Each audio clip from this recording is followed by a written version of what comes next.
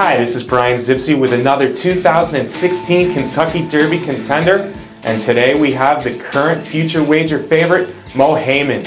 Mohaymen is a big gray out of the graded stakes winning Dixie Union mare, Just Whistle Dixie. That breeding, that special breeding, brought $2.2 million as a yearling purchase for Mohaymen. He's been liked ever since he was born, and he's done nothing to disappoint so far.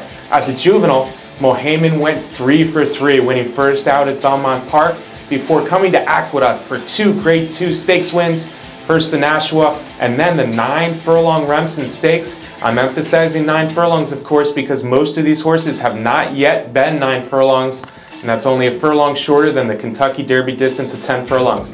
Mohaymen won those 3 races. He was a hot commodity during the winter, going from his 2-year-old season to his 3-year-old season, and his first race as a 3-year-old was his best performance yet. He went down to South Florida, Gulfstream Park, where in the Holy Bull he sat between horses early behind a slow pace, no matter. Once he made his move on the turn, he reeled in Green Point Crusader, a Grade 1 winner, rather easily. Mohaymen went on to cruise down the stretch to win by 3.5 lengths, proving that he is definitely one of the top Kentucky Derby contenders.